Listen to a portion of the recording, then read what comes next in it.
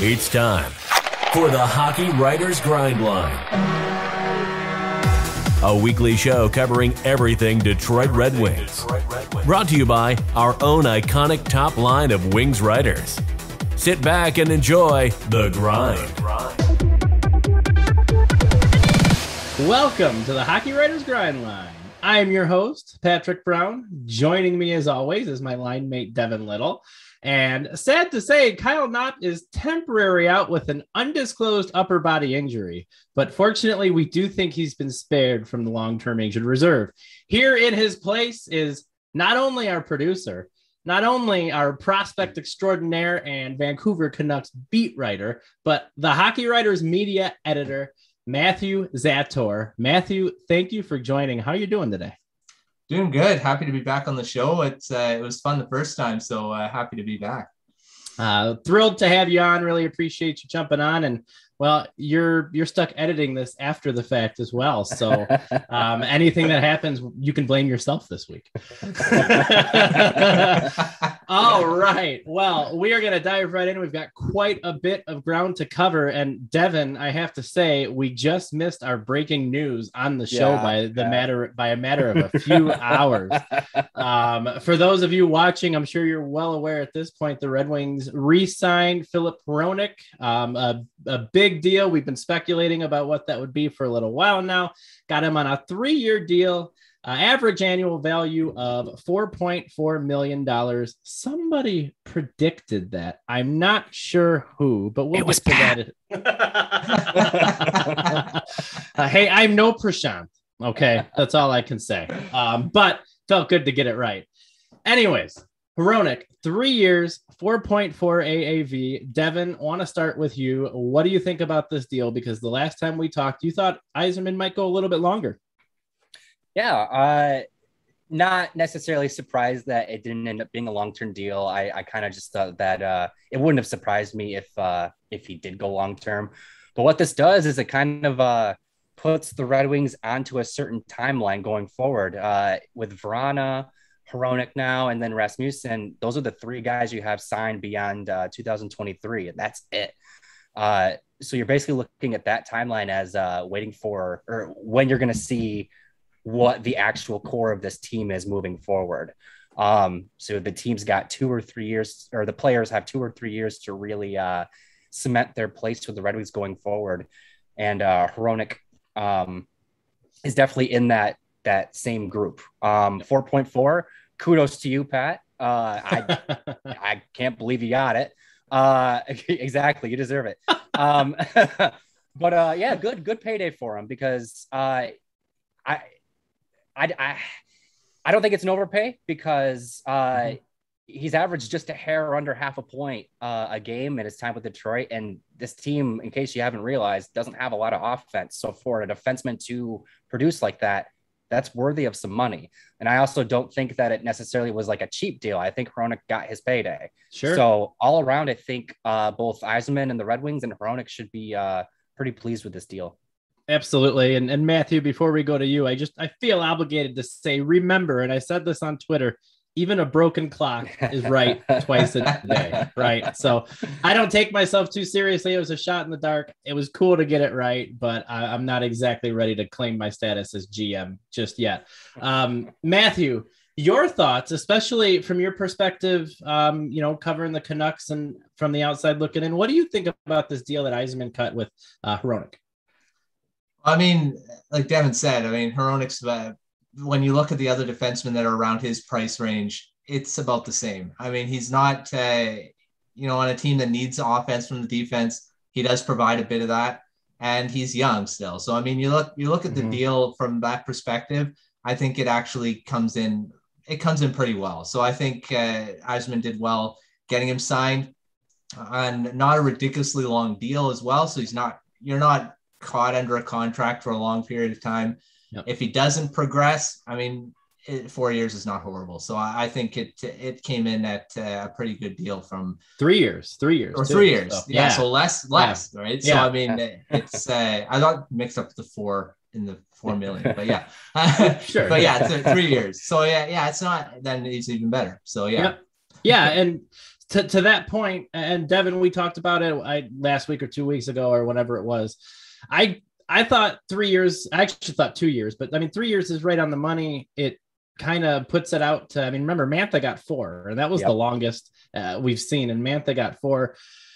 We all agreed for now. This basically sets the standard for what defensemen are going to make on the Red Wings for a little while until his contract is up. And that was the biggest reason why I didn't think they were going to go long-term, because by the next time he's up for it, he's not going to be the guy. All due respect, Filip, he's not going to be the guy. So it'll be interesting to see. I think it's a great deal. To your point, Devin, I think it's fair for both parties.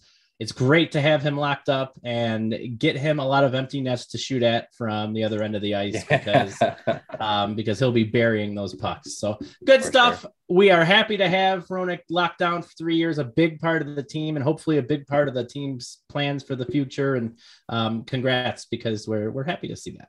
So, all right. That was a little impromptu because that news just broke a couple hours before us taping. What we really want to talk about the first half of this show is the goaltending. We've got a lot of ground to cover when we talk about what does the Red Wings situation look like in net this year. And we want to start with the incumbent, our good friend Thomas Greiss, talking about last season first. What do you think he did well? What do you think he did poorly? Just to remind everybody at home, 9.912 save percentage, which was 33rd in the league, 2.7 goals against, 42nd in the league. For those who track this type of thing, 5.6 goalie point share, which was 18th in the league, and that was over 34 games. Basically, while not eye-popping, and I'll share my opinion a little bit, but while not eye-popping, Greiss was consistent, steady, and did enough for the Wings to steal a few games and improve as a team last season. So, Devin, I want to start with you. Your evaluation of Greiss last season, and how do you think that will translate to the upcoming year? I think, I think that Greiss had kind of a tale of two seasons last year. The first half, especially the first quarter, it really seemed like he was still getting to know his new team and figuring out how what he had to deal with, essentially. And there was that long stretch where he couldn't buy a win no matter what he did. And I think that was not so much on him as it was the team in front of him. Now, mind you, he did have some stinkers in there, but I don't really think that's why he couldn't buy a win. But then after kind of the first half of the season, things kind of really started to turn around for him. And by season's end, he was the player of the week for like the second to last week of the season. And he had like 2 shutouts in a row. Only goaltender out of the 2 to play big time for Detroit, for the Red Wings, to get a shutout, mind you, let alone 2. So what I'm expecting for going into this coming season is for him to build off of that strong second half. Sure. There's no like he's getting used to his new team anymore. He knows what he's dealing with at this point. He should be able to come in, give them solid goaltending more often than not. I'm not expecting him to carry the Lions load of starts, and we'll talk about why shortly. But I am expecting him to still see the crease a fair amount. And obviously you'd like to see him, like I said, build on the success we had late last season. Are you building up for a Calvin Pickard starting? Is that what we're going at, Devin? I guess we'll see. Stay tuned. Coming. Matthew, your thoughts on Thomas Greiss's performance last year, what he means to this team, and what would you expect to see out of him on the Red Wings this upcoming season? Well, I mean, like Devin said, he had a ridiculously good second half of the season. Last 12 games is 6-1-4, 1.67 goals against average, nice. 9.45 save percentage. I mean, that's out of this world numbers. Yeah. I mean, a lot of goaltenders go on those runs. For sure. I mean, the worst goaltenders can go on those runs, but Greiss is not a bad goaltender. Yeah. You're looking at his past. I mean, you see on the Islanders, he was one of their better goaltenders for a while. It's not like he's a rookie. He's a veteran goaltender as well. So, I mean, he has a lot of good things going for him. And going into this season, he's not going to have to play a lot. He did have Bernier last year, but, behind who we're going to be talking about next, behind him, he's going to be a great mentor for Nedeljkovic. He's not going to play a ton of games. I think he looked a bit tired playing a lot of games because of, Bernier being injured. Yep. So, I mean, I think that's probably why he had parts of his season where he didn't look very good. And like Devin said, he was getting used to a new system. On the Islanders, very defensive system, and going to a team that gives up a lot more chances. I think he just looked overmatched sometimes. But he would be able to play less, and I think he'll be a very good backup or a 1A, 1B type thing. Yeah, totally agree. Last season, what was frustrating in my eyes is Greiss and Bernier, when Bernier was healthy, just seemed to have it going at different points in the year. It would have been nice if they would have put it together at the same time. It would have been nice to see that type of tandem, but doesn't every team pretty much say that unless you have a bona fide starter? So, you can't always have the Hasek Osgood tandem. But Matthew, you said exactly what my thoughts are, is if nothing else, Greiss at 35, I believe, he is going to be a mentor to Nedeljkovic, who we will talk about next. That's what I expect out of him next year. Nedeljkovic is coming into a situation that is going to be challenging because he's a good goalie, great goalie, maybe even, but not going to be on a great team, but he was. So there's going to be an adjustment period there, and he's going to have to learn to have that short memory, and Greiss can help him do that for sure. He's been through it. He's been on bad teams. My expectations for Thomas Greiss next year, though carrying over his second half would be great, my expectations are he helps mentor Nedeljkovic into the goalie that he can be, that we know he can be in the goalie that he was for Carolina last year. So I hope he takes that type of role. That's how I feel about it. I think you guys offered some really good perspective as well. And I think we're all kind of chomping at the bit. In fact, I think it might be telling that half of my explanation right now was about Nedeljkovic. As I was talking, I was like, I am talking way too much about Nedeljkovic. Sorry, Thomas. So let's talk about Ned, if you will. A lot of excitement around this kid, and for good reason. Last season, a .932 save percentage, which was 6th overall in the league in 23 games. 1.9 GAA, 5.5 point share, which was 21st in the league. And again, that was in 23 games. And lest we forget, he finished 3rd in Calder Trophy voting for Rookie of the Year. So all in all, just an unbelievable season. Very, very promising, and a lot of excitement heading into his debut in Detroit this season. So Devin, I want to start with you. Your thoughts on Ned, what you expect to see out of him this year, and anything that you're concerned about. To kind of piggyback off what you just said, yeah, I mean, if you're talking about goaltending in Detroit right now, you're probably talking about Nedeljkovic, and for good reason. I'm pretty sure I said this on a prior show, but the Red Wings haven't had a young goaltender show up on the scene and had fans get super excited since Peter Mrazek showed up. And Ned could very well be worth the hype. It is hard for goaltenders of all positions to be a finalist for the Calder Trophy, and for him to have finished 3rd and be a finalist for that trophy speaks volumes. And he did that while backstopping Carolina, which, yes, very good team. They had high expectations. Nedeljkovic very much could have gone into that situation and tanked Carolina's season because he wasn't ready, but he didn't. He was one of, if not the best goaltenders in the league while he played. The big cause for concern, as far as I'm concerned, is his lack of playing time at the NHL level. He's only got 29 games, and that is definitely not enough to base or get a good grip on what he is at the NHL level. Now, that being said, he should get a good amount of starts this season, and by season's end, I think we should start to have a way better idea of what kind of goaltender Nedeljkovic is at the NHL level. I would say if he starts off a little slow, ease off. Don't hit the panic button yet. Like we just said, Greiss started off a little slow last season, and then he picked it up once he got comfortable and hit a stride. Nedeljkovic could very well be the same situation, and he's young. That can happen with that just based off of that. But what you want to see him do is get better as the season goes along and be able to carry the lion's share of the starts. Yep. I'm not expecting him to start 65 games next season, but the higher or the closer to 50 and above he can get, the more confident you've got to feel that Nedeljkovic is going to be the Red Wings goaltender of the present. Sure. All really, really good points. Well said, Devin. Matthew, your thoughts on Nedeljkovic heading into this year? And from a Canucks perspective, are you jealous or what? This one first thing, this guy's the real deal. I mean, I've been following him in Carolina.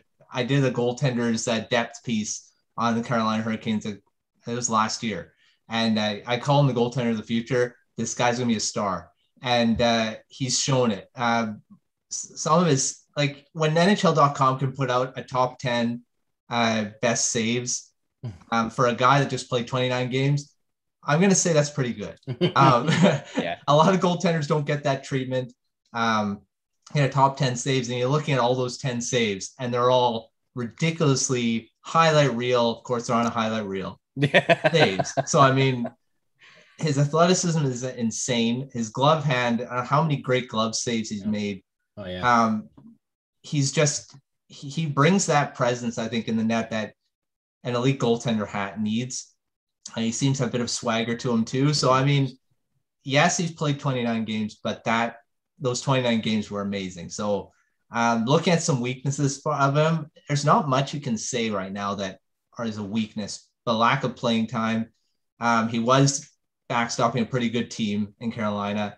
Coming to Detroit, he's going to have to face a lot more high danger chances. So, I mean, he's going to be in a weaker team. We'll see if he has to stand on his head a bit more with Detroit. So, yeah, we'll see. I think early on, you do have to temper the expectations. You can't be like, oh, he's not making those saves that he made in Carolina. Well, give up. He's going to be an amazing goaltender, and Detroit sticks with him. They're going to be set. See, I choose to look at it as he'll have many more opportunities to make highlight reel saves. Yes, with the That's true. Devin, you've got your hand up, Devin. Yes, I just want to throw out one more thing before it slips my mind. One other thing he probably has going for him is he's going to have a bit of a chip on his shoulder because Carolina gave up on him. Yeah. And I guarantee you he's going to want to show them that they should have stuck with him. Mm-hmm. Yeah. Absolutely. 100%. And Matthew, I want to put you on the spot real quick. So you said, you've been following Ned for a while. I am curious, what, in your opinion, sets him apart from other young goaltenders? Why are you so confident that he's the real deal? The first goaltender that came to mind with him is Roberto Luongo, and just watching the way he plays, those great saves that he makes, he just screams that type of goaltender to me. I've seen Luongo was in Vancouver for a while, and it just kind of reminds me of that type of goaltender. Yep.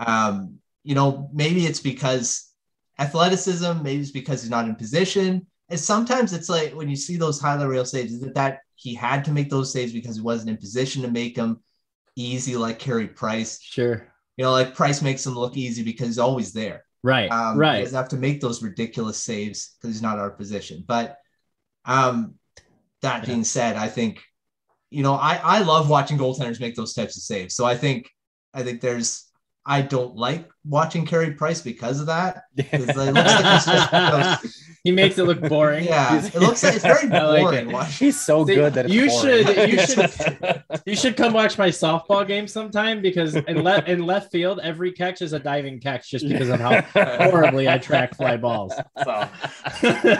Sounds fun. I make the catches for what it's worth. It's that's always what matters. Fully extended. Awesome. Thanks for playing along, Matthew. For those of you watching at home, Matthew is the who's who of prospects, and he's watched these kids come up. His opinion holds so much weight that hearing you say he's the real deal, well, I don't think there's anything left for me to say about it, to be honest. So really, really good perspective for both of you. Appreciate it. And I don't know about you guys, but I am excited to see them play. So We actually do have one more topic before we pay some bills. The best of the rest, right? What happens if somebody gets hurt? So I joked earlier, but Calvin Pickard is the obvious heir to the backup throne, if you will. But Matthew, especially having you on, I'll be interested to hear your thoughts too on who do the Red Wings have to call upon, or is there anybody else in the system right now, not named Sebastian Cossa, that you should be keeping your eye on? And Matthew, given your expertise, I think I want to start with you this time. Well, I mean, you mentioned Pickard. He's no prospect anymore. Yeah. He used to be a goaltender of the future with the Avalanche way back when. He hasn't had a goals against average of under 3 since 2016, and that was with the Avalanche. Oh, so I mean, that is a brutal statistic. It's horrible. I didn't want to bring it up too much. I made a note of it because he'd be the first one they'd call upon. I mean, they're not going to bring up, for sure. You know, but I mean, they don't. And the thing is, the Red Wings, that's why they needed to draft a goaltender. Yeah. Because really, they do have some goaltenders in the system, but nothing that screams, a guy that's going to come up and make a difference. I mean, Nedeljkovic is going to be here for a while, I think. But then you got Sebastian Cossa coming. I think guys like in the minors, I wrote down Caden Fulcher. I don't know if I say his name wrong, Caden Fulcher. He had a pretty good season last year in Grand Rapids, didn't play a lot, but he did have a 905 save percentage, and he hadn't had anything like that in the OHL before. So that may be some cause for, celebration, maybe that he could be a guy that could do some stuff. But I don't think the Red Wings have that much really coming really fast. Sure. Cossa is probably the next best, and he's still a few years away. But I mean, that's why they needed a goaltender. Yeah, that's why Yzerman got Nedeljkovic. So absolutely. Well, Devin, you are going to be spending a fair amount of time with the Griffins this year. So curious to hear your perspective as well on the Red Wings pipeline. Who's going to have to step up if somebody gets injured? What do you think about all that? The short answer is Calvin Pickard. Right. The long answer is that you hope that injuries don't happen right away, and that if an injury were to happen, you hope that it happens mid-season or further beyond, after some other goalies maybe have gotten into their groove.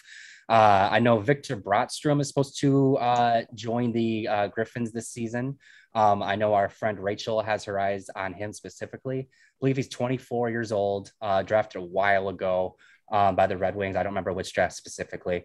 But he's somebody that if he shows up to Grand Rapids and plays well, I would not be surprised if maybe he gets a look. I'm not, going to bet the house on it or anything, but he's somebody that I would say keep an eye on. He played really well over in Finland the past couple of seasons. So if he can translate that at the AHL level, maybe he gets that look at the NHL level. But as things sit right now, Pickard is easily goalie number 3, and then there's a big old gap between 3 and 4. Yeah. And really, to Matthew's point, that number 3 isn't anything to be terribly excited about. All due respect, Calvin, because you put me in there, and there's going to be 20 goals a game, probably more than that. So we mean nothing by it, but when you look at the NHL caliber goalie you're looking for, he doesn't really fit the bill. Yeah, they signed him to play with Grand Rapids, not Detroit. Yeah, absolutely. So all really good stuff. Appreciate the perspective. Thanks for all the goalie banter. Gotta love it. Tony would have loved to have been on this episode, I'm sure. But in any case, good stuff. Let's pay some bills. Take a quick time out. Thank you for watching our show. Give us a like, subscribe to the Hockey Writers channel. There is so much good stuff on here. We have Blackhawks banter, Saber Scoop, Chicks and Sticks, and just so many other shows you need to subscribe and check out. Follow us on Twitter. Sign up for our morning skate newsletter. We'll give you the best news delivered to you. We're on Spotify. We're on iHeartRadio. We will build a pyramid and write in hieroglyphics, if that's how you want us to get you your hockey news. I'm taking lessons right now.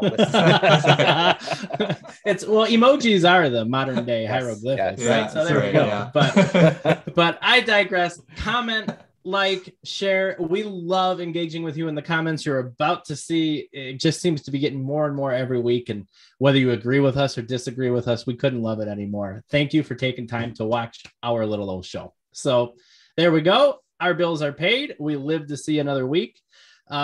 And let's talk about those comments, because we have gotten to the point where we basically have to dedicate the entire back half of the show to our comments, which nothing makes me happier. So let's jump in. Lord Venom, aka Rick, asks, to what point, and I'm paraphrasing here because it was a well thought out longer comment, but to what point do you credit Blashill's coaching if the team does improve this season? And a wonderful hypothetical that I love. Would Tampa, if you put Blashill with Tampa, would they have had the same success as they had with Cooper? That is a brutally awesome question. And I'm sure Devin is dreading leading off, which is why we're going to you first, Devin. I gotta drink some water first because I'm going to be talking. All right. So let's start with the back half of this question. What would happen if Blashill was in charge of the Lightning? I'll answer this in two parts. One, back in 2013, when Jeff Blashill was the coach of the Grand Rapids Griffins and they won the Calder Cup, they played against the Syracuse Crunch, the minor league affiliate of the Tampa Bay Lightning. Guess who was their coach? John Cooper.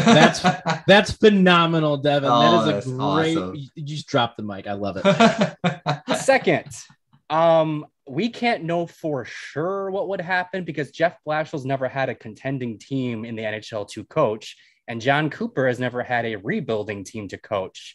So in reality, we can't just say, oh yeah, Blashill would suck with a contending team, because when he's had a contending team in the AHL, he won a Calder Cup with that team and he beat John Cooper's team. For sure. Now, the first half of this question, to what point do we credit Jeff Blashill? What this says to me is that if the Red Wings suck, it's Jeff Blashill's fault. But if they do well, it's the players who are doing well. So Jeff Blashill is in a lose-lose situation. I would hate to have his job. Sure. I think that you can't have your cake and eat it too. I think if the Red Wings are getting better, coaching has something to do with it. And if they're not progressing and they're not getting better, coaching has something to do with that too. I think Jeff Blashill has his hands all over this team, or his fingerprints all over this team. And I think that whether they succeed or fail is as much on him as it is about the players. But I don't think it's fair to say that if they succeed, it's not because of him. If the players are getting better and they're doing what they need to do to push the team forward, the coach probably had a lot to do with it. Absolutely, man. I can't get over, and I'm disappointed I didn't draw that parallel, but the Blashill Cooper Griffins crunch head to head is one heck of a thing to bust out there, Devin. So well done there. Well done. I'm going to use that in arguments a lot. This upcoming year, I think. So Matthew, your thoughts on Blashill and the team's success? Does it hinge upon him one way or the other? I mean, first of all, I love this question. And that's the thing. I mean, it's a lose-lose situation for Blashill. You're looking at coach is only as good as the players that he has. Yep. Way back with Vancouver, when Vigneault was praised and he won the Jack Adams, it was because of a Roberto Luongo. It was not, I mean, nothing to discredit his coaching. I mean, he did do a good job leading the team, motivating, and player deployment and stuff like that. But Luongo basically was the reason he won that Jack Adams award that year. Going back to the Red Wings, I think Blashill will eventually have this team going in the right direction, because the fact is they have a lot of good young talent coming up. Lucas Raymond is going to be coming the next couple of years. Yeah. Yzerman just keeps loading the team with young talent. He's going to eventually have the players that he needs to execute his system. The same thing Vancouver with Travis Green.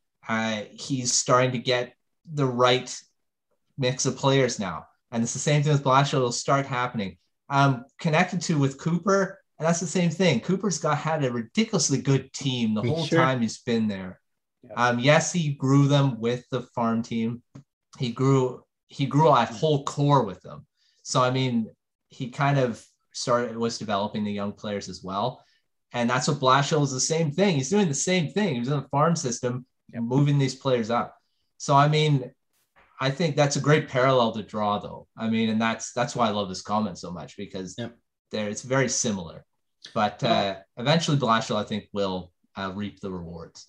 And make no mistake, you still have to be a good coach to coach a great team or a good team, even with talent, right? So I want to be clear for anybody watching that you guys, neither one of you are knocking Cooper for having a good team. No, because he's done a hell of a job coaching that team anyways. You know, you go back to, of course, I'll bring it back to the Wings, right? But 2002 Red Wings with Scotty Bowman, there were very few people who would have been able to manage that locker room 100%. The way he managed it. So even though you have boatloads of talent, you could still screw it up pretty good. And there've been a lot of coaches over the years who've shown that. Dave Lewis. But what a call. Never coached the Rangers back then.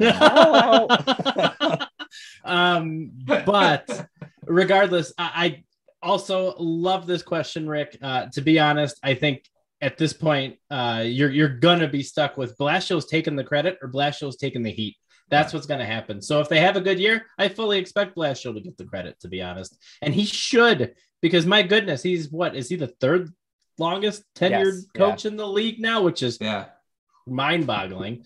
And he's gone through a lot and he's been patient and he deserves success. So I hope to see it, not just because that means the Wings will be better, but because I think he deserves it. And I'd like to see him catch a break, but time will tell. Great question, Rick. Absolutely. And, looking forward to seeing how it plays out. Up next, we've got Hal 9001, who brought up our dear friend Valtteri Filppula, who has moved on to the Swiss Hockey League. Moment of silence for Val. Thank you. There was little to no fanfare about the two-time Red Wings departure. Hal's question is, do you think he may return potentially even in a scout type role, take over a Nicholas Kronwall type overseas evaluating talent, things like that? Is there a chance we see Filppula in the organization again? Devin, we'll start with you. I think there's definitely a chance. I don't remember. This was a while ago, but I remember you, Pat, calling him out as somebody that you actually liked watching, especially back in his prime. I think he it's kind of a shame because he does get kind of overlooked now because the back half of his career was definitely not as good as the front half. Right. But when he was a prime player in his prime of his career, he's a very good player. The Red Wings probably should not have let him walk, especially considering what happened with the player that they signed in his place. Shout out to you, Stephen Weiss. But it's a moment of silence for him. Still can't. But no, I've talked about this before. One of the things I love about the Red Wings as an organization is that the players that spend a lot of time in the organization usually find their way back in some capacity, and they really take ownership of the team and they take an active role in propelling the team and the organization forward. So Filppula mentioned that when he signed with the Red Wings a couple of years ago, that he wanted to end his career or at least go back to where it started. So he has, some sort of fond affections towards Detroit. So I would not be surprised one bit if he joins the team again in some sort of scouting or advisor or whatever role. Makes sense. Matthew, your thoughts on Filppula? Do you see him taking a front office job somewhere, and especially maybe back in Detroit? Yeah, I definitely do. I mean, he's a great player for a number of years in Detroit. One of those character guys, one of those guys that could play a top six role and a bottom six. Great at faceoffs, great penalty killer. He's one of those players that I gravitate to because of that versatility that he brought. And when I scout guys, I love players like that. And that is also conducive to a scouting role. So I think he could definitely become a scout in the NHL somewhere, advisory. He's just that type of guy, type of player that would do well in that role. Yep, makes sense. And even just to pile on a little bit more, I think his connection, since he's going back, obviously, in the Swiss Hockey League and everything else, he's going to have a chance to almost incognito be evaluating talent, if you will, right out of the gate. The Red Wings could certainly take advantage of that, and it would be wise if they did. So I've always been a Filppula fan, if you will. Agreed, the second half of his career was tough to watch. I was excited when they brought him in, but I mean, very few players could have made a difference on the teams that he was a part of in Detroit. I think he knew his role when he came. I still don't think he played up to expectations, but we love you, Val. We love you, and it'd be great if you stayed in the organization. Great question, Hal. We appreciate it. So up next, and I need to stress, Blake 1991. It's Blake 1991. And Blake, I am so sorry, Blake, for calling you Billy. Blake. Seriously, I'm sorry. I don't know how I messed that up last week, and I'm glad you called me out on that. So I'm serious. Anyways, Blake brings up a potential. I really have to hold myself accountable. That's all. This is like that name game thing where you say somebody's name 5 times to like get it in your head. I'll never forget Blake. I will never forget you. Hi, Blake. Nice to meet you, Blake. What do you do for work, Blake? I'm starting to drive us off the rails. I gotta get us back on. We were doing good. But anyways, okay. Blake says a healthy Dylan Larkin is potentially a 70+ point player a year. True or false? Devin, we're starting with you.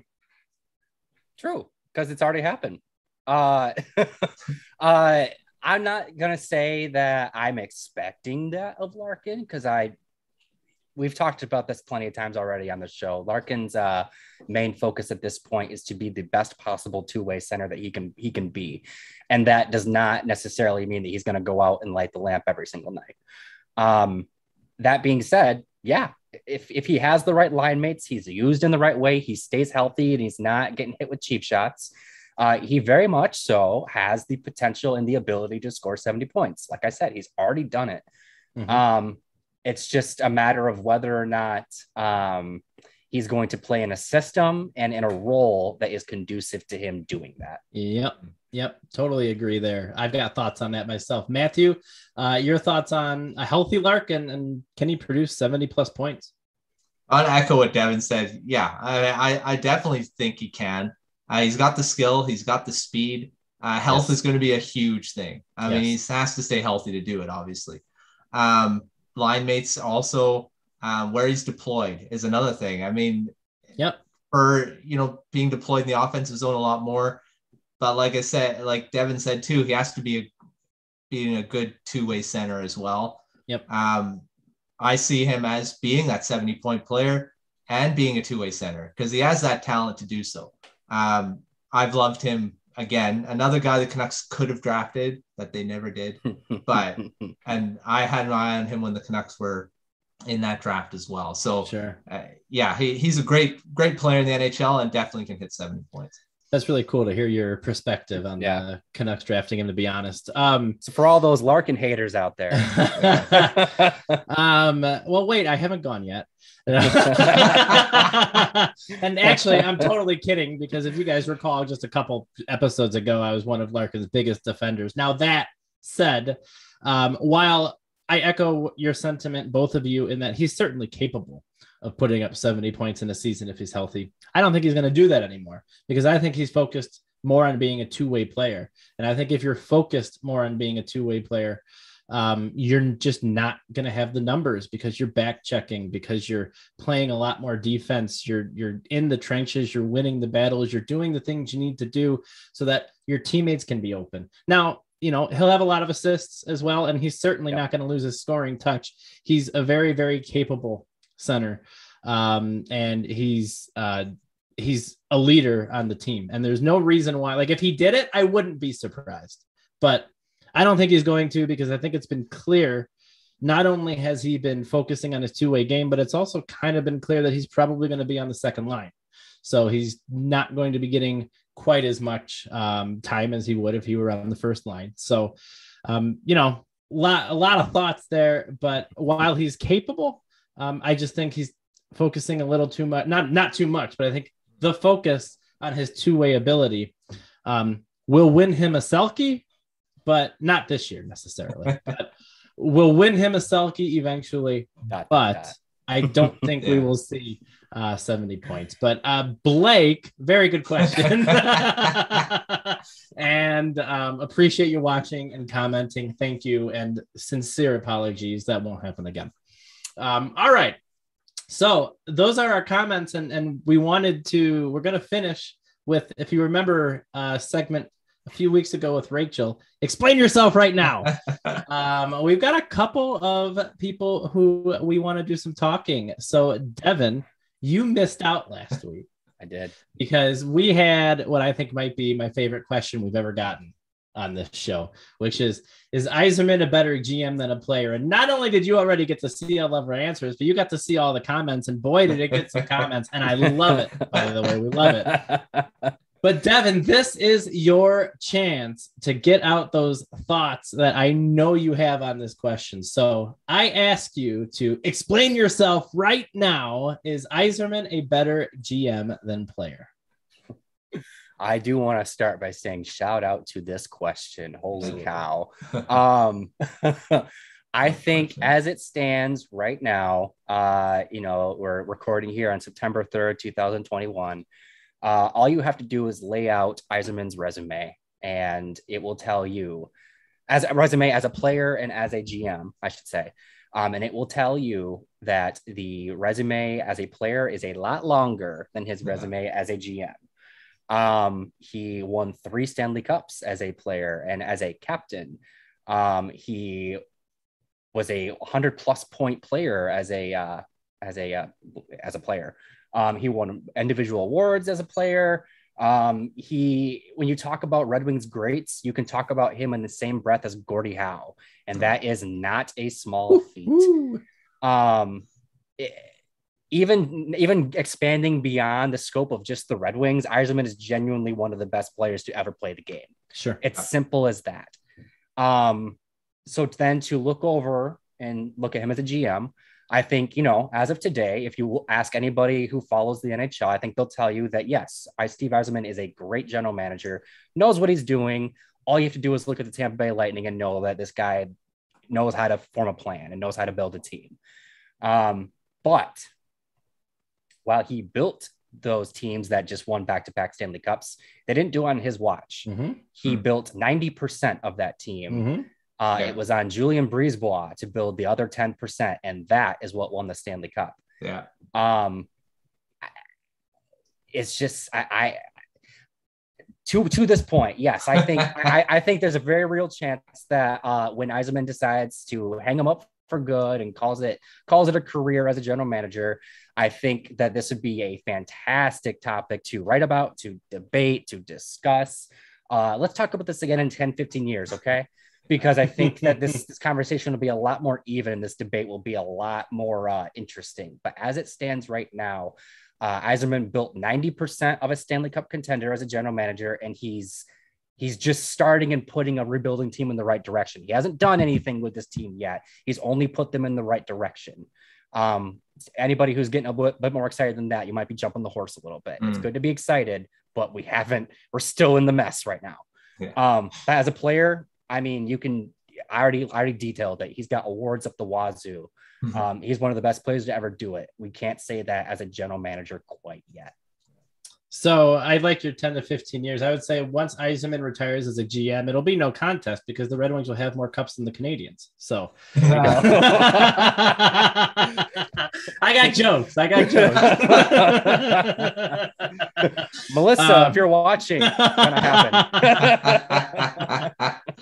Oh, good stuff. I couldn't help myself. I'm sorry. Even I couldn't say that with a straight face. But so really good stuff, Devin. Thanks. I'm glad you got that off your chest. I felt bad that we were talking about it, but I couldn't even wait a week. I couldn't wait a week to put it on there. We had to.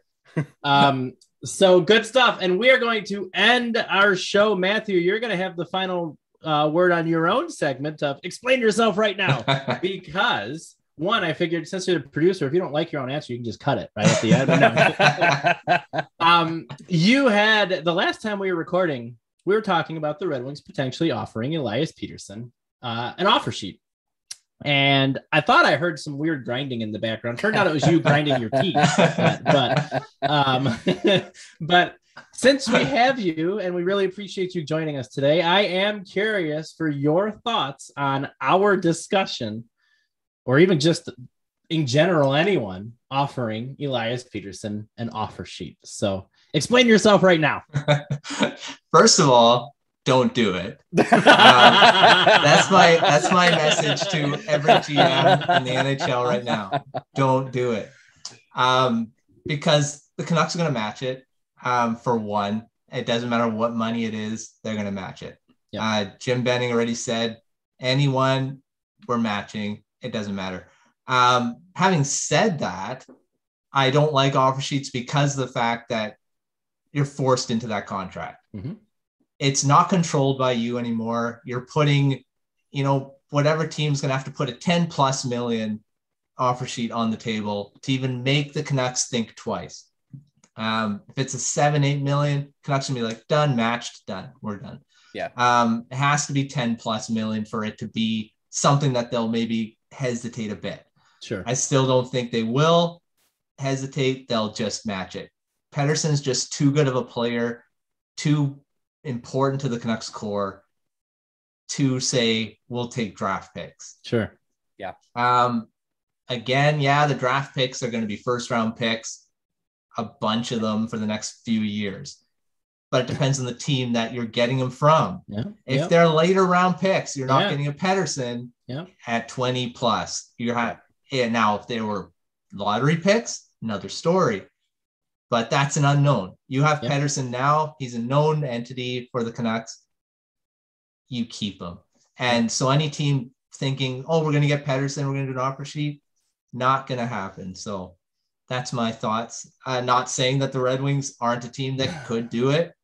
But like to your points last week, it's not something Yzerman should be entertaining. Yeah. Looking at the draft picks that he's going to have in the next few drafts, the Red Wings are still going to be in that top 10 lottery pick territory. Is it worth giving up those first round picks for Pettersson?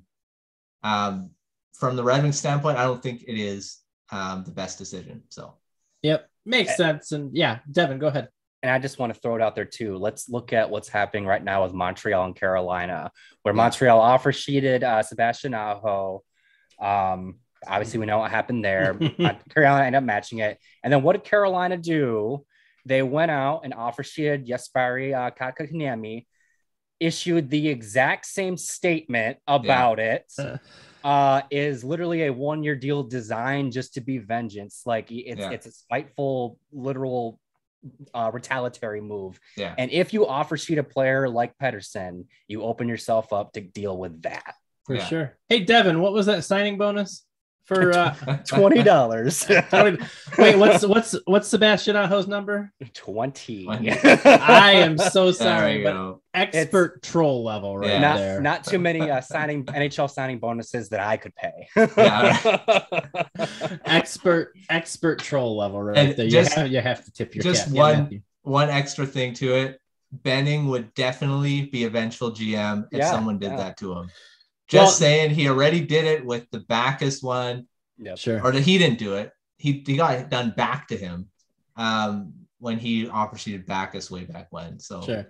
Well, it's not something he probably wants to open himself up to. You having said that now really wants me to see that. So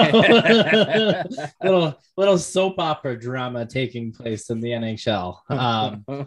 Good stuff. Well, Matthew, thanks for the insight on that too. I think we all kind of agreed last week too. Like it's fun to daydream, but to your point, and I think we all said it, we know they're going to match. Everybody knows they're going to match. So why would you put yourself in that position? But anyways, that is our show. Matthew, thank you so much for joining us today. It's always a pleasure to have you on the show.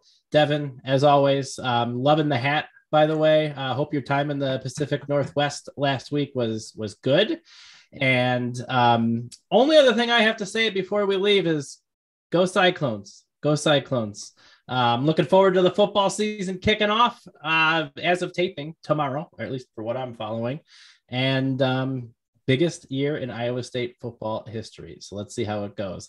That's our show. Like us, comment, subscribe, tweet at us at THW Grindline. We will answer your comment on air. As you've seen, we love interacting with you. Thanks for watching, and we will see you again next time. Go Broncos.